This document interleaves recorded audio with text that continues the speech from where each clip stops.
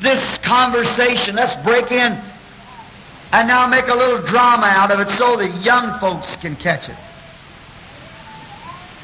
The sun had just set, or was setting, across the horizon in the west, when its last glimpses on the Sea of Galilee. I can see the brawny muscles of the big fisherman as he was pushing the little boat by the stern, as the bow of it pushed out into the water.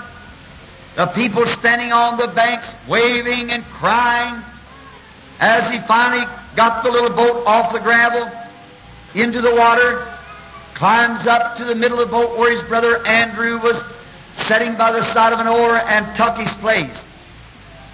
They'd make a stroke or two and then wave to the people on the bank. Stroke or two and wave to the people on the bank. After a while, as dusk began to set in, they were out of sight now. And it must have been young John. He was the youngest among them.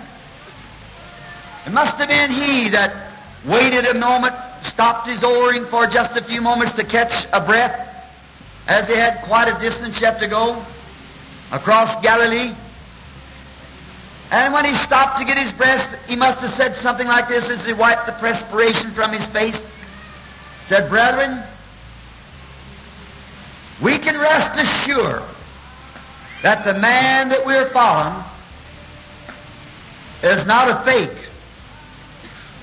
Today, when I stood over his shoulder and watched him take those little fishes and break them in two, and watched no sooner than he broke, there come another part of a cooked fish out.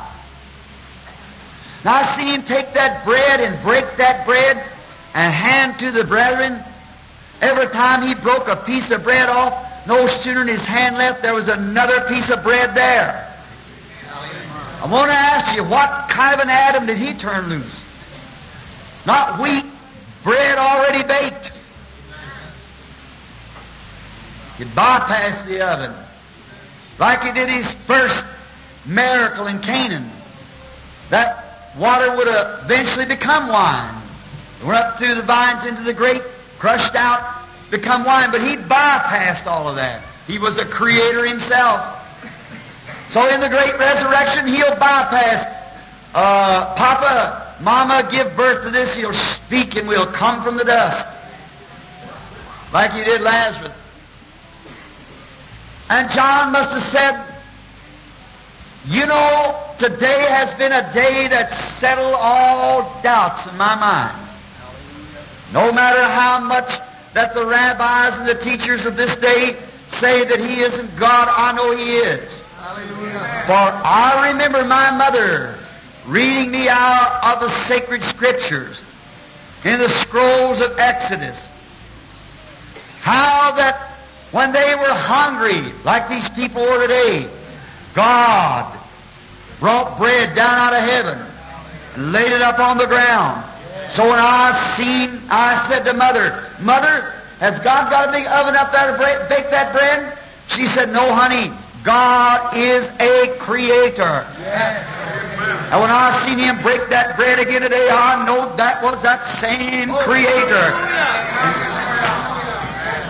Did not he look like Jehovah when he stood there looking up on the multitude and breaking this bread and passing it out? I was minded of the Bible stories that my mother used to read to me about Jehovah feeding his people bread out of the heavens. And today, Jehovah remains the same, because today, brethren, we have seen Jehovah break bread and give it to his people again and multiply. He surely must be what he says he is, the Son of God.